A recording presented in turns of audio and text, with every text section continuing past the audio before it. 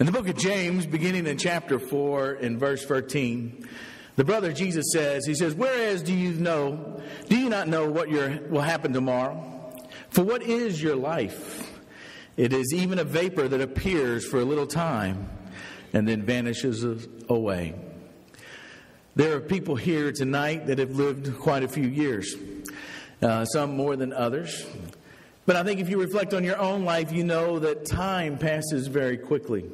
If you remember back to when you were a child, it might have been many, many years ago, but yet it passes by very, very quickly. I know I've said this before, but when my children were born 21 years ago, I had people come and tell me, "You need to take advantage of every moment because they will grow up so fast." And I thought, they're crazy. I got a long time before these kids are going to be full grown. And yet now they're legal adults. But yet when I look at them, they're still my little babies. And I think when you look at your children, you look at them still as your babies. And the fact that God has created each and every one of us and wants what is best for us, we are His children. And even though our life here on this earth vanishes away very quickly, we're here for such a short time, we have to make the very best of our lives while we're here. The Bible tells us in the book of Job, he says, "Man who was born of woman is of a few days and full of trouble." From the time that we enter into this world and the time that we leave this world, we'll go through many, many things in our life. Many things that are full of joy and many things that are full of sadness. But all these things will go by very, very quickly. Much more quickly than we ever wanted them to go. Jesus said in John chapter 14 and verse 15, He said, "If you love me, keep my commandments." If we want to have the best life, even though it vanishes away as a vapor, it's going to be the life that is keeping His commandments will help us to have the greatest temporary life that we have here and our eternal home in heaven after we leave this place. We begin our eternal life in the family of God at the point that we become contacted with the blood of Jesus. When we come in contact with His blood through the watery grave of baptism, when we have all of our sins washed away, we come up in newness of life and we're part of His kingdom and we're part of that eternal life that He has promised us. And even though our body will vanish, our body that is here will decay, our body will become decrepit and old and not what it used to be. You ever talk to somebody and say, "How you doing?" And they say, "Man, it's rough. It's hard for me to get up in the morning. I have this ache. I have this pain." You hear all these things, and it's just part of life. Sometimes I feel like some people are just falling apart. And I'm thankful that it hasn't happened to me yet. But I'm sure it's coming. When I get up, I have some aches and pains, but nothing that's serious. But yet I know people that it takes every bit of their power just to roll out of bed because of the pain that they have, just from their bodies and the age that they are. Even though they lived here several years, it still vanishes away. It's like a vapor. We need to remember that we're just passing through. This home here on earth is not our eternal home. We're just here for a short time. Our eternal home is in heaven. When we receive the blessing of forgiveness of sins, we are part of that eternal home, that eternal family in heaven. And if we keep His commandments and we obey His will, then we'll have that eternal life with Him in heaven. The problem that we have is the problem with sin. The thing that can keep us out of heaven is falling to the temptations of sin. If we can overcome these things, then we will definitely have that home forever with Him. But we need to know and understand where these come from. Again, in James chapter 1, he says in verse 14, he says, "Each one of us is tempted when he is drawn away by his own desires and enticed." You see, sin that we fall to is something that comes from within us. When you think about your age that you are now, there may be things that were problems with sin in the past that are no longer a problem. You have matured, you have grown, that the things of the past no longer are temptations because we are closer to God than we've ever been before. We should be. But when we do fall to temptations, when these things affect us, then these things, when they're desired from within us, when they're conceived, it gives birth to sin. And sin, when it is full grown, brings forth death. The death he's talking about is the eternal separation from God. Not only death in this life, but death eternally away from God. And instead of being rewarded with the home in heaven, we have an eternal home in hell. Receiving our just reward for the unforgiven sins that we have. He says in verse 16, he says, "Do not be deceived, my brethren." He said, "Every good gift and every perfect gift is from above, and it comes down from the Father of lights, with whom there is no variation or shadow of turning. Of his own will he brought us forth from the word of truth, that we might be a kind of first fruits of his creatures." God wants us to do what is right. Jesus says, "If you love me, you'll keep my commandments." If we fall to sin, then we're not keeping his commandments. If we truly love Jesus, then we will overcome these sins. But in order to overcome these sins, it's going to take something that is learned behavior. When you think about everything that you know, when you think about all of the things that you have, that make you, that shape you, we are a product of our environment. We're products of our family, our friends, our family, our church. Everything that affects us shapes and molds us, even though we have the choice and we make the decision whether we are going to do what is right or what is not right. But this is something that is learned.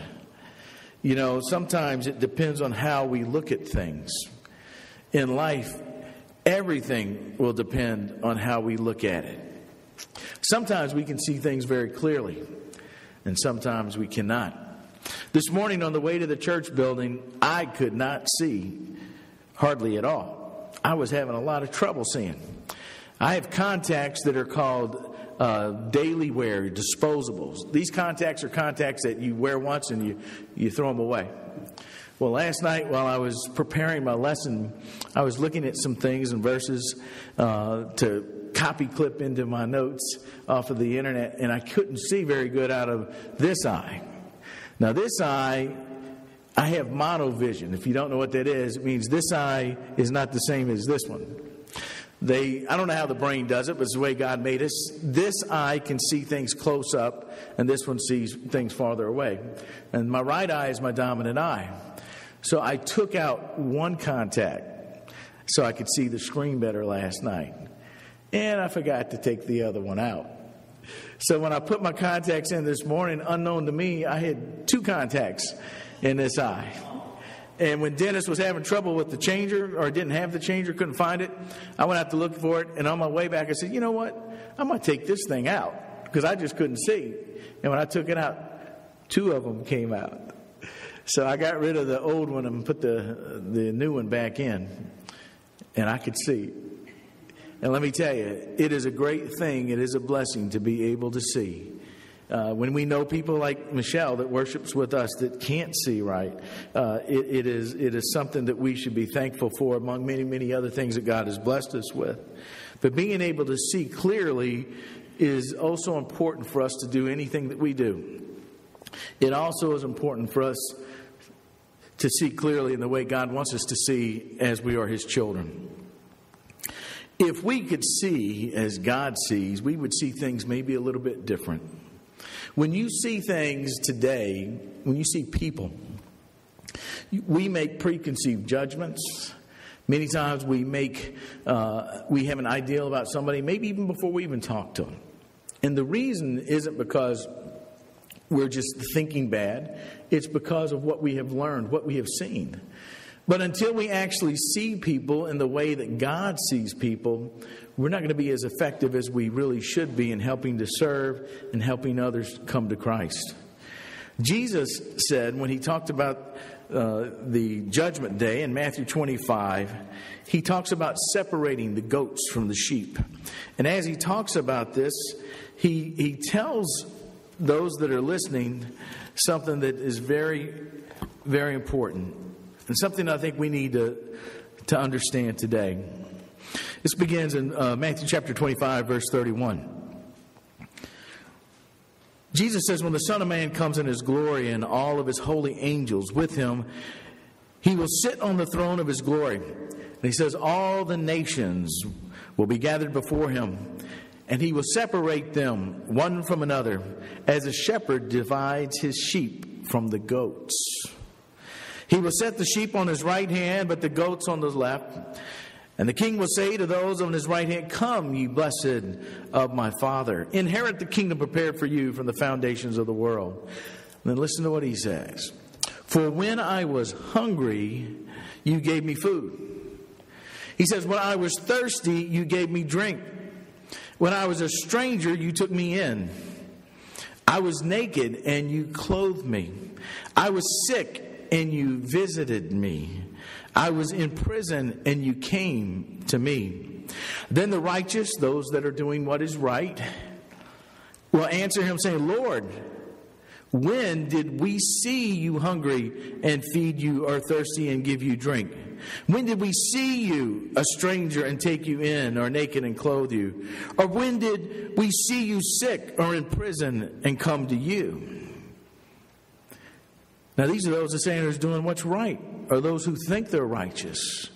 He says, and the king will answer and say to them, assuredly I say to you, inasmuch as you did it to one of the least of these, my brethren, you did it to me. Now, they did what was right. But look what happens in verse 41. Then he will say also to those on the left hand, depart from me, you cursed, into the everlasting fire prepared for the devil and his angels. It's talking about hell. Those who are doing right have an eternal life in heaven. Those who are doing wrong are going to burn in hell. What he says in verse 42. For I was hungry, and you gave me no food. I was thirsty, and you gave me no drink. I was a stranger, and you did not take me in. Naked, and you did not clothe me. Sick and in prison, and you did not visit me. Then they will also answer him, saying, Lord, when did we see you hungry, or thirsty, or stranger, or naked, or sick, or in prison, and did not minister to you? Then he will answer them, saying, assuredly, I say unto you, inasmuch as you did not do this to one of the least of these, you did not do it to me. And these will go away into everlasting punishment, but the righteous into eternal life. You notice both of them, the righteous and those who were not righteous, had the exact same response. And it had to do with what they saw. They are saying they didn't see Jesus in this way. They didn't see Jesus naked. They didn't see him in need of food. They didn't see him in need of clothing. They didn't see him imprisoned or sick. And the reason they didn't see him this way is because they were not looking at him or his brothers and sisters through heaven's eyes. You see, many, many times we see only what is right in front of us. You ever been looking for something and you just can't see it? You just look and look and look. And then somebody else can come in and boom, there it is. Oh, if it was a snake, it would have bit you. They'll say something funny. Oh, it's going to be the last place you look. Well, yeah, but I didn't see it. It's very frustrating when we can't see. But think how God must be frustrated at us when we don't see his children who need these things. Now think about this. How many times do you really see people in your community, people around here that are in need of clothing? Do we see it very much? Are there places that people can be clothed?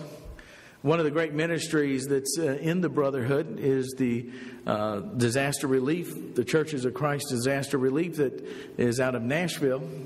how they came down here. They go all over the country helping people who are in need, especially after disasters. And you can be a part of that by helping to support their work.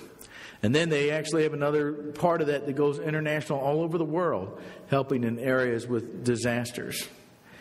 Now, we can see if somebody doesn't have any clothes. Can't we? Can we recognize that if we see someone with no clothes? I think that would be quite obvious. Do you think maybe Jesus is talking about something even deeper, even more? Just a thought that you might think of. You see, if we look at those with God's eyes, through heaven's eyes, when there's a stranger needing shelter, one thing we might ought to consider is what kind of shelter are they in need of? They may need shelter from the sins of this world. They may need shelter from their friends, the influences that they have, those that are bringing them down, those that are not lifting them up. They may need shelter away from them. I know of people who have lived here and had, in their minds, had to move to get away from the people that they were hanging around. And I know a man who's a member of the church that is a faithful member, and he said that he can't live here. He needs to be sheltered in another place. You see, we need to be looking to see what type of shelter people need. It's not something always that they're being sheltered from the physical elements, but from the spiritual, the things that Satan is at war working against us. People are constantly being bombarded by the lust of the flesh, the lust of the eyes, and the pride of life. Sometimes we need to have shelter from that. And I think that's something that we can do if we can see through heaven's eyes. Have you ever thought about those that are naked, that may not only need clothes or physical clothing, but they may need spiritual clothing? They need to be truly clothed with Christ. They need to be clothed with the love of their brothers and their sisters. And they need to have the fellowship covering them, as it would be with the love that we have for each other and the love that we have for God. And most importantly, they need to be covered in the blood of Jesus, being covered in that water and having their sins washed away. When you think about the sick, when people are sick and need to be visited, need to be strengthened, need to be encouraged, these are all things that are very important.